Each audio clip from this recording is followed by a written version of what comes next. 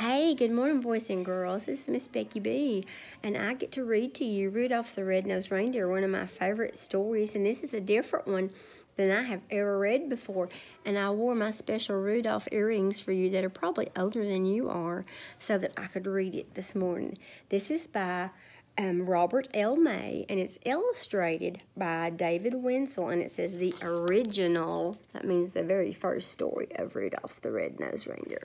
So I hope you enjoy it today, and I hope you can understand Miss Becky B's nasally voice. So there's the title page that I'm sure Miss Michelle has taught you about in library. And then there's the page with the picture of poor old Rudolph on there. He's asleep in his bed, and you can see that little shiny nose snuggled up under his covers. Rudolph was always my favorite. And you guys don't know what it's like. See, when Miss Becky B was a little girl, we only got to see it one time a year. It came on one time. And if you missed it, you missed it. And it was usually on a Sunday night. So my grandmother, who was my favorite person in the whole world, she'd let me stay at her house. And I might be a little sick so that I could stay at her house and not have to go to church that night to watch Rudolph, if you know what I mean. I always watched Rudolph because if you missed it, you missed it. So here's the story of Rudolph the Red-Nosed Reindeer. 'Twas the day before Christmas, and all through the hills the reindeer were playing, enjoying their spills, while every so often they'd stop to call names at one little deer not allowed in their games. Now that wasn't very nice to call names to their friends. I don't like it when people call me names, and I know you don't either. Ha ha! Look at Rudolph. His nose is a sight. It's red as a beet, twice as big, twice as bright. While Rudolph just cried. What else could he do? He knew that the things they were saying were true. Where most reindeers' noses were brownish and tiny, poor Rudolph's was red, very large and quite shiny. Where most, oh my goodness, in daylight it sparkled. The picture shows that, and at nighttime it glowed like the eyes of a cat. Look there, it looks like a little heart. And that's because Rudolph has so much love in his heart. And look at his eyes. He looks so sad. Nobody deserves to be called names, boys and girls. I hope you don't ever call anybody names. I'm sure you don't, because there's only sweet boys and girls that go to Northview, I'm sure. Okay? Although he was lonesome, he always was good, obeying his parents as good reindeer should. That's why on this day Rudolph almost felt playful. He hoped that from Santa, soon driving his sleigh full of presents and candy and dollies and toys for good little animals, good girls and boys, he'd get just as much, and this is what pleased him, as happier, handsomer reindeer who teased him. So as night and a fog hid the world like a hood, he went to bed hopeful. He knew he'd been good. See, he didn't have to worry. He didn't have to worry if he was on the naughty list because he was always good. And that's one thing, boys and girls, if you do what Dr. Ballou and Miss Hillard tells us every day, if you treat others the way you'd want to be treated, you don't have to worry about whether you've been bad or good because you know already every day. Look, there's Santa Claus. That's what I'm going to read about now. It says, while way up north on his same foggy night, old Santa was packing his sleigh for his flight. This fog, he called out, will be hard to get through. He shook his round head and his tummy shook too. Without any stars or a moon as our compass, that means something to guide him, this extra dark night is quite likely to swamp us. And he said, oh my goodness, that would keep them from going somewhere. Oh, they needed something special to help them cut through that dark fog. To keep from a smash-up, we'll have to fly slow. To see where we're going, we'll have to fly low. And low and slow is not the way Santa's used to going. Oh my. We'll steer by the street lamps and houses tonight in order to finish before it gets light. Just think how the boys and girls' hopes would be shaken if we didn't reach it before they awaken. Now that just wouldn't do at all, would it, boys and girls, if the presents didn't get to their houses before they woke up? They'd be all disappointed. Would Santa want that? No. Okay, so here's Santa. He's getting his thoughts together. He's thinking. He's using his problem-solving skills and his thinking skills there, and he's thinking. And he says, come Dasher, come Dancer, come Prancer, come Vixen, come Comet, come Cupid, come Donner, come Blitzen. Be quick with your suppers. Get hitched in a hurry. You too will find fog, a delay, and a worry. So he's worried. He's thinking, uh-oh, these deer better hurry up and eat their supper or we're not going to make it. So deer don't have fog lights, do they? Like cars have fog lights, deer don't have them. Okay, so here is Santa, and he's thinking and he's worried. This is the page I'm going to read you, but I'm going to show you this one. And Santa was right, as he usually is. He tangled in treetops again and again because the fog was as thick as a soda's white fizz and barely missed hitting a huge speeding plane. Just not getting lost needed all Santa's skill, with street signs and numbers more difficult still. Oh my goodness, he couldn't read anything in that fog.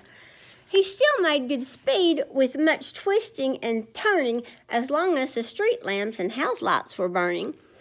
At each house, first checking what people might live there, he'd quickly pick out the right presents to give there. Now that's slowing Santa down though, because he can't read everything that quickly. He's used to just popping in and putting his finger beside his nose and popping down that chimney. It's slowing him down. It's taking him a long time. He's not used to that. He's used to speed. So there he is in his sleigh that goes really, really lightning fast.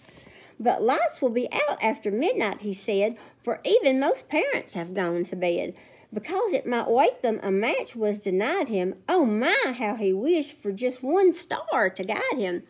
It says, through dark streets and houses, oh Santa did poorly.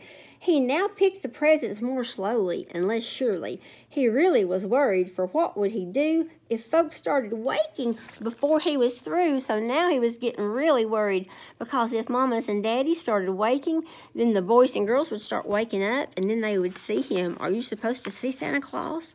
No. Uh-oh, he was getting a little worried. This is the page that I'm going to read you. Okay, this is the page that I'm going to show you.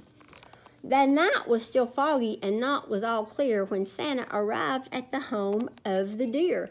Onto the roof with the clouds all around it, he searched for the chimney and finally found it. The room he came down in was blacker than ink. He went for a chair, but it turned out to be a sink. Oh no, that's not good. See, look, he's in the sink there. The first reindeer bedroom was so very black, he tripped on the rug and he burst open his pack, so dark that he had to move close to the bed and peek very hard at the deer sleeping in the deer's head. Before he could choose the right kind of toy, a doll for a girl or a train for a boy, let's see what he saw. Uh-oh, I think he's going to get something. Look what he sees right here. This is the page I'm going to read you. This is the page I'm going to show you. But all this took time and filled Santa with gloom while feeling his way toward the next reindeer's room. The door he just opened when, to his surprise, a soft, glowing red color light met his eyes. Uh-oh, whose room's he in now? We know, don't we? The lamp wasn't burning. The light came instead, and there lay, but wait now, what would you suppose? The glowing, you guessed it, was Rudolph's red nose. So this room was easy. This one little light let Santa pick quickly the gifts that were right. So whose room was he in now? Yeah, Rudolph's. That little nose sticking up under the covers. Okay, there's the picture. Oh, look at Santa and look at Rudolph. They both look happy, don't they? How happy he was till he went out the door. The rest of the house was as black as before, so black that it made every step a dark mystery. And then came the greatest idea in all of history. He went back to Rudolph and started to shake him, of course very gently, in order to wake him. And Rudolph could hardly believe his own eyes. You can just imagine his joy and surprise at seeing who stood there a paw's length away, and told of the darkness and fog and delay, and Santa's great worry that children might waken before his complete Christmas trip had been taken. So look at there, they're talking. They're making a deal. What do you think Santa is asking Rudolph? I bet you know. I bet if you think of the song, Rudolph with your nose so bright, you can tell us, won't you guide my sleigh tonight? I like that song. It's one of my favorites. Let's see here. And here we go. Here's the page I'm going to read, and this is the page I'm going to show you. And you, he told Rudolph, you may save the day yet. Your shining bright nose, son, can show us the way. I need you, young fellow, to help me tonight, to lead all my dear to the rest of our flight. And Rudolph broke out in such a big grin, it almost connected his ears to his chin. Look there. What a grin. I've never seen such a grin. He scribbled a note to his folks in a hurry, and folks are his parents. Said, Santa, meet me and my sleigh on the lawn. You'd stick in the chimney, and flash, he was gone. So Rudolph pranced out through the door, very gay, that means happy, and took his proud place at the head of the sleigh. Now look at there. I want you to look who is leading that sleigh. The one that they all made fun of. The one who is the proudest and the best. The one who has the guiding light. That just shows you, never make fun of anybody. They may have a special skill or a special knack for something that you don't know about. Okay, now look there. Who is flying high now? Ooh, Rudolph. The rest of the night, well, what would you guess? Old Santa's idea was a brilliant success. And brilliant was almost no word for the way that Rudolph directed the deer on that sleigh. In spite of the fog, they flew quickly and low and made such a good use of the wonderful glow that shone out from Rudolph at each intersection. That means where cars and people come together. That shone out from Rudolph. Not even once did they lose their direction. So he had such a bright glow that they didn't lose where they were going, not one time, because his light was so, so bright. You know, boys and girls, you can be a bright light by being a leader in your classroom and by doing what your teacher tells you to, and by knowing the rules. When you behave, other people behave too, especially here at Christmas time. All right, here's the page that I'm going to read to you. Here's the page I'm going to show to you. It says, at all of the houses and streets with sign on them, the sleigh flew real low so Rudolph could shine on them to tell all who lived there so Rudolph could know just to what to give whom. They'd stop by each window and peek in the room. Oh, Santa knew always which children were good and minded their parents and ate as they should. You need to eat good too, boys and girls. No ring pops for breakfast. All right, here's this picture. So Santa would pick out the gift that was right with Rudolph close by, making just enough light. It all went so fast that before it was day, the very last present was given away. The very last stocking was filled to the top just as the sun was preparing to pop. And that means the sun was just popping up in the sky. So did they make it before the sun came up? They sure did. They made good time because Rudolph's light was so bright. Okay, this is the page that I'm going to read. And this is the page that I'm going to show you while I'm reading. The sun woke the reindeer in Rudolph's hometown. They found the short message that he'd written down. They gathered outside to await his return, and they were surprised and excited to learn that Rudolph, the ugliest reindeer of all, Rudolph, the red-nosed, bashful, and small, the funny-faced fellow they always called names and practically never allowed to play games, was now to be envied by all far and near, for no greater honor can come to a deer than riding with Santa and guiding his sleigh, the #1 job on the #1 day. So should they ever have been mean to Rudolph to begin with, boys and girls? Should they ever have been mean to him to begin with? Why, no.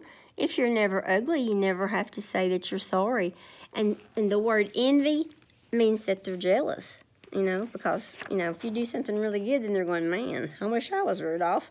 But they just really did something they shouldn't have done because he got the best job of all. He was like the top dog. He was the top deer. Okay, here's the page that I'm going to read, and here's the page that I'm going to show you. The sleigh and its reindeer soon came into view, and Rudolph still led them as downward they flew. Oh my, was he proud as they came to a landing, right where his handsomer playmates were standing. And handsomer means they were better looking, but I don't think they were better looking than Rudolph, okay? If I was a girl reindeer, I'd like Rudolph, okay? So now they were all looking at him like, man, wow, I wish I was Rudolph. Yeah, they're thinking, boy, I wish I hadn't called him names. I wish he'd be my friend. They should have been nice to begin with, shouldn't they? They should have.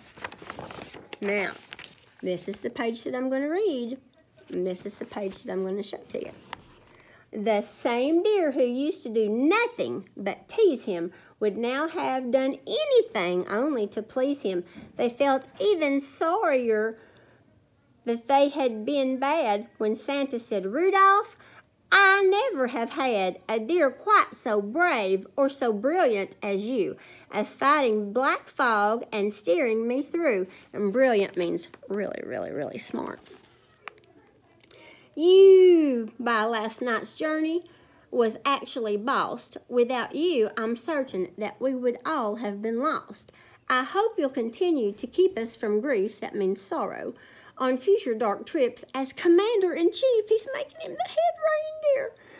While Rudolph just blushed, that means his cheeks turned red, from his head to his toes, till all of his fur was as red as his nose. He was embarrassed because he didn't mind.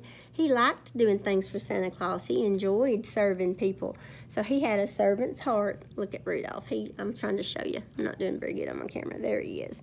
He didn't mind. He enjoyed doing things for Santa Claus. See? He had a servant's heart. He was a good little deer. And that's the way you should be. You should always want to do things for people. Here's the page that I'm going to show you. Look how humble he is. Does he look proud or happy, or has he just got his little head down like, aw, shucks, it was nothing, Santa Claus? The crowd clapped their paws and they started to screech, "Hooray for Rudolph!" and "We want a speech." But Rudolph was still bashful, despite being a hero. But Rudolph said he was tired, and his sleep on the trip had totaled 0. So that's why his speech was quite short and not bright. Merry Christmas to all, and to all a good night. And so Rudolph just ended up with Santa Claus there and all the other reindeer. And then what did Rudolph end up doing? He went to sleep. He was exhausted. Would you be exhausted if you had flown around the world and taken toys to all the boys and girls? Okay, and this is the very last page, and I'm going to read it to you. It says, "That's why whenever it's foggy and gray, it's Rudolph's the red-nosed who guides Santa's sleigh. Be listening this Christmas and don't make a peep, because this Christmas, that late at night, children should be asleep. The very first sound that you'll hear on the roof, that is, if there's fog, will be Rudolph's small little hoof. And soon after that, if you're still as a mouse, you may hear a swish that flies around the house and shines enough light to give Santa a view in your room. And then when they're all through, you may hear them call as they drive out of sight, 'Merry Christmas to all, and to all a good night.' Merry Christmas. I hope you enjoyed this book. And when this book is done, let's see if you can sing the song with your teacher. I bet you know the song. You know Dasher and Dancer and Prancer and Vixen, Comet and Cupid and Donner and Blitzen. But do you recall the most famous reindeer of all? Rudolph the red-nosed reindeer had a very shiny nose, and if you ever saw it, you would even say it glows. All of the other reindeer used to laugh and call him names. They never let poor Rudolph join in any reindeer games. Then one foggy Christmas Eve, Santa came to say, "Rudolph, with your nose so bright, won't you guide my sleigh tonight?" Then how the reindeer loved him, and they shouted out with glee, "Rudolph the red-nosed reindeer, you'll go down in history." Merry Christmas.